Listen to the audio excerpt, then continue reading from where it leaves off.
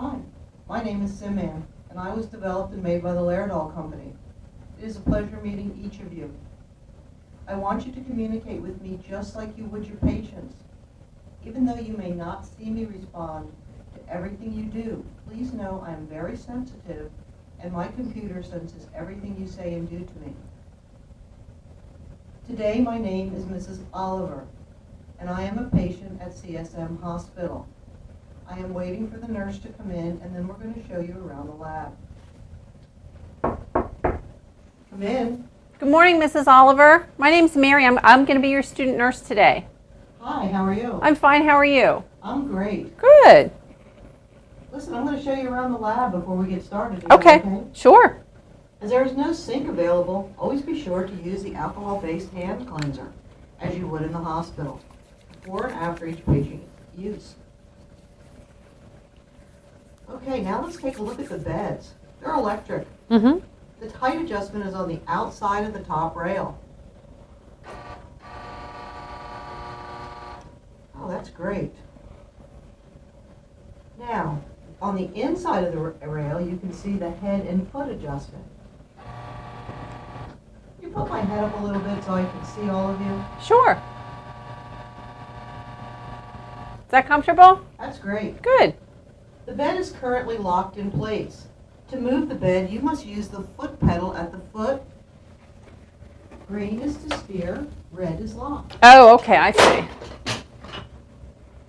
Okay. All right, that's great.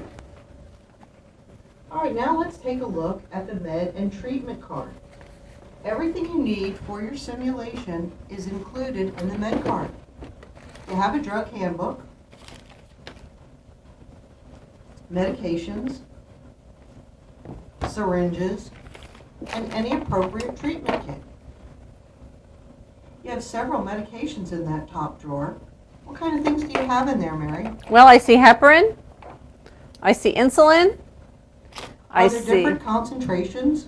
There are. I see here that I have some Bumex that's 0.3 milligrams per milliliter, and then I also have Bumex that is 0.6 milligrams per milliliter. So I need to be very careful when I'm drawing up meds that I understand the concentration of my drugs. That's excellent. Okay. Let's come on over to the bed, and I want you to take a look at the head wall above the bed. It works great. There's a timer on the side of the unit. Turn that on. Okay, we're on. Okay, the suction works. You see that the things there can be intermittent, and what's the other one? Continuous. Oh, okay. When would you use intermittent suction? Intermittent suction might be used if a person had an NG tube into suction.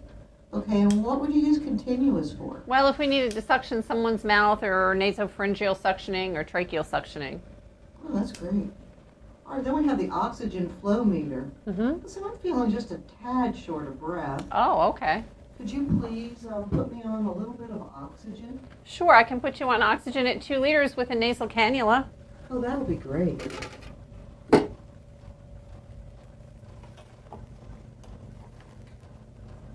you put that nasal cannula around just put that around the back of my head? It seems to work better. Now, your ears don't hold the nasal cannula very well, Mrs. Oliver.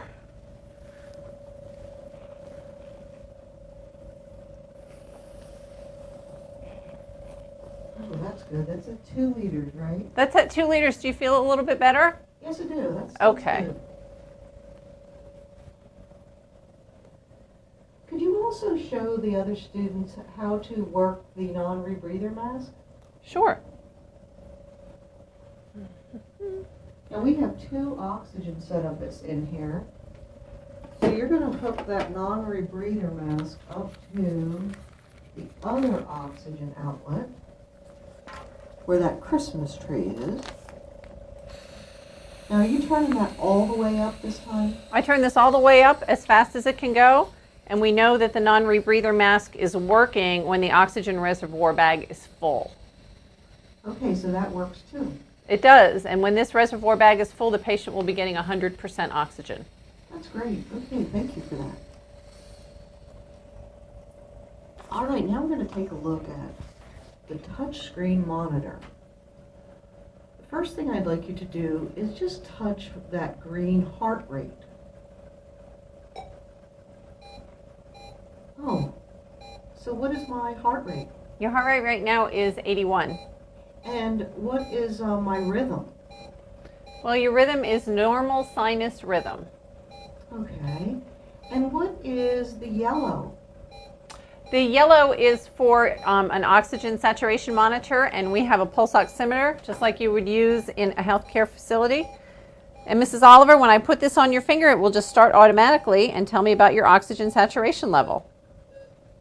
Oh, that sounded different too. It did sound different. So now I know that your oxygen saturation is 99%. Okay, and then right under that, there's an AWRR. And that's your respiratory rate. And your respiratory rate and heart rate I can read from the monitor, but I can also count your respirations by placing my hand on your chest, because you breathe just like a normal person. That's great. Okay, now how about my blood pressure? Well, I can take your blood pressure one of two ways. There's a special blood pressure cuff that's used in the simulation lab, but it has a blood pressure gauge on it. And so I can take a blood pressure manually.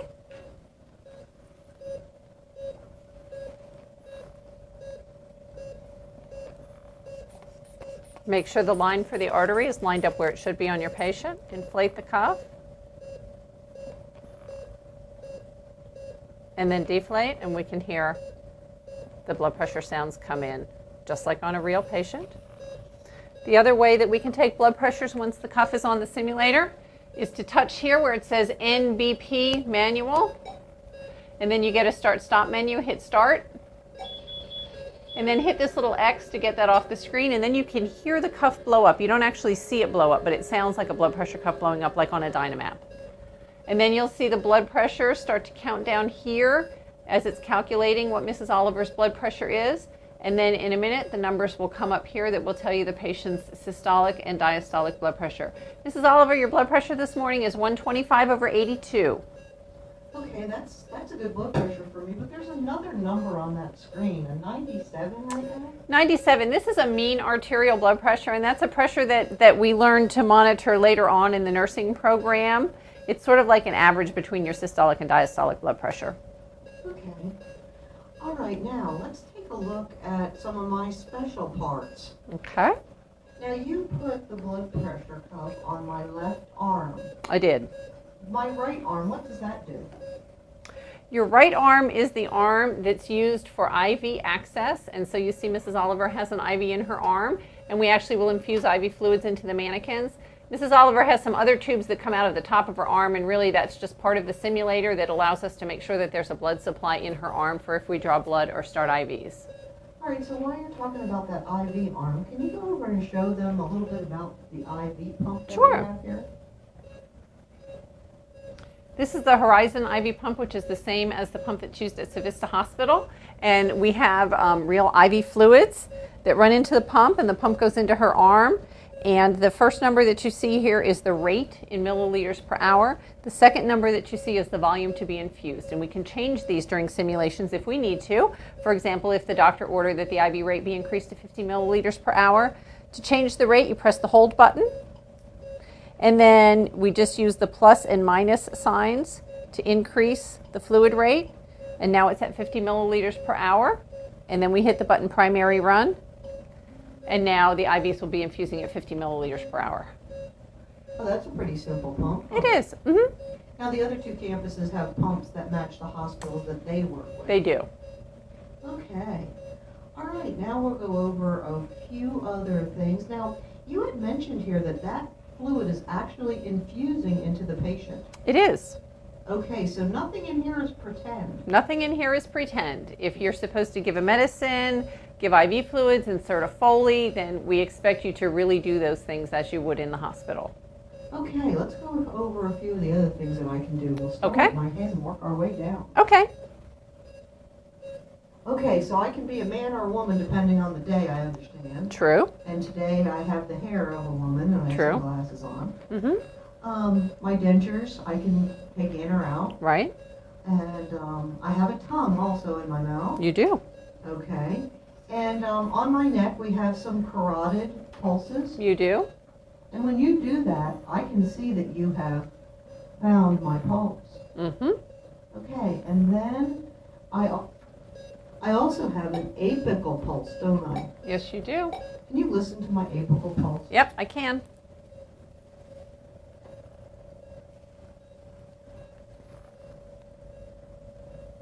And I hear S1, S2. That's great. While you're there, how about you listen to my lung sounds? Okay. Mrs. Oliver has lung sounds in the front, but no lung sounds in the back, just because in the simulator, that's where a lot of the machinery is that runs the simulator. And so we don't turn the simulator over to listen in the back. We can make our assessment of lung sounds just by listening to the front. So how are my lung sounds? Your lungs are clear this morning, but I know there's other times that I've heard wheezes and crackles and rhonchi.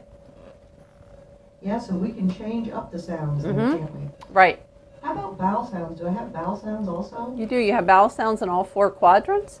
Sometimes they're hypoactive, sometimes they're hyperactive, and sometimes they're normal. And this morning I hear normal vowel sounds. But sometimes I might have a bowel obstruction and then I wouldn't have vowel sounds. Right. Is that correct? That's correct. Okay, that's great. All right, how about some pulses on my arm? Do I have a brachial pulse? You do. I'm going to take this blood pressure cuff off just for a minute. And your brachial pulse is located here underneath the pulse pad. Okay, and how about a radial pulse? Radial pulse is also here, but I know that if I press too hard, I can actually occlude the pulses, so I just press lightly. Okay, and do I have bilateral femoral pulses? You do. You have bilateral femoral pulses. No pulses over on the arm where the IVs go. That arm is just strictly for IVs. You have both femoral pulses. Do I have bilateral pedal pulses also? Yes, you do. And sometimes checking pedal pulses is a really good way to check and make sure that someone's getting good peripheral perfusion. You do. You have pulses in both feet. Okay, that's great. Now, can you put an NG tube in me? Well, we can put an NG tube in you if it goes to suction, but we don't give tube feedings to the simulators. Okay. How about, could you put a Foley in me? I can. I can put a Foley in you, and if I put a Foley in you, I will actually get urine flow back when the Foley's inserted. Oh, that's great. Let's see, I think that about covers most of the things I do pretty well. Okay. But you know, I wanted to talk about, I'm a diabetic. And Yes, I know that. Sometimes I need injections. Where are my injection pads?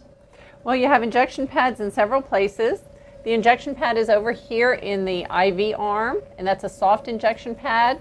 There is a spot over on this arm that appears to be an injection pad, but it's not. It's very firm. You can tell that that's not an injection pad. You also have injection pads on this leg, your left leg, in the lateral position. We do not give you any injections into your stomach.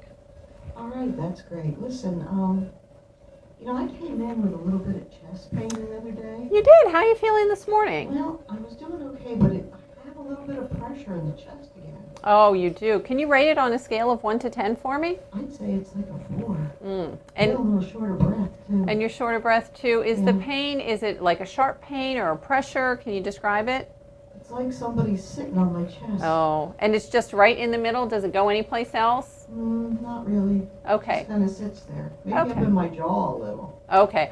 I'm going to check your medication administration record and see if you have anything ordered for that. Okay, thank you. Mrs. Oliver, it looks like you have some sublingual nitroglycerin ordered. Have you had that before? Yes, they gave that to me before, and I have some at home sometimes. Okay, I'm just going to go and get that ready for you, and I see that your blood pressure is 125/82, so I know your blood pressure is okay. Let me get that for you. I'll be right back. Okay, thank you.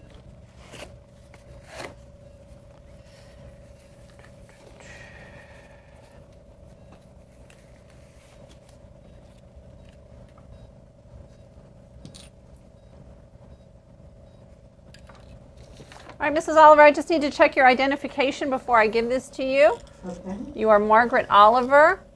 Your medical record number matches the administration record that I have here, 122970, and your date of birth is June 9th. Yes, that's correct. Okay. All right. I'm just going to put this little pill right underneath your tongue. Okay. Okay.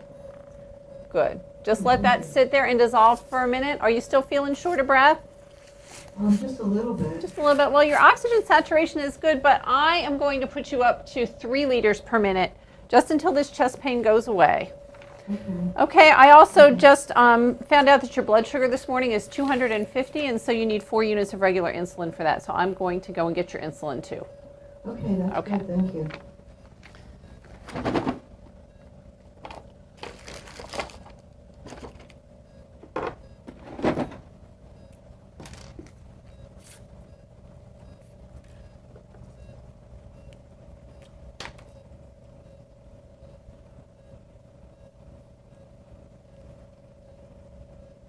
I have 4 units of regular insulin.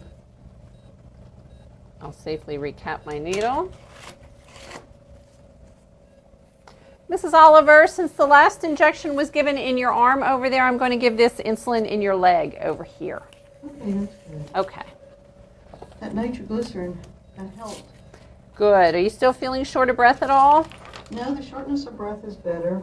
Okay. And the pain's better. Okay. I need to just check your identification again. Okay. Margaret Oliver, medical record number 122970, date of birth June 9th. Gosh, you do that. Guys do that so many times a day. Well, we have to be very careful. Okay. I'm going to give you this injection down here. Okay. You're going to feel a little stick. Oh, okay. Okay. That was good. Thank you. All right. I'm going to drop this right into the sharps box. Excellent. All right. And how are we doing on that pain? The pain's fine, but now I feel a little dizzy. Oh, you do? Well, let me check your blood pressure again. Sometimes that nitroglycerin makes your blood pressure drop. Yeah, I have some problems with that. Sometimes my blood pressure gets a little low. Does it? Okay, I'm going to check your blood pressure again. And in the meantime, I'm just going to put your head down a little bit since you're not feeling any shortness of breath right now. Okay. Is that comfortable? Yeah, that's good. Okay. Let's just check your blood pressure and see how it is. Oh, your oxygen saturation monitor came off. I can see that by looking at the monitor. There we go. Now it's back. Okay, your blood pressure is 112/76, which is a little bit of a drop, but that's still good. So I'll just leave your bed in this position for a little while. Okay, listen, I'm going to take a little nap right now. Okay.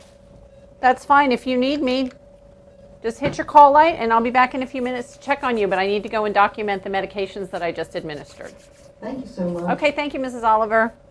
All right, and thank everyone for attending our orientation video. Have a great day.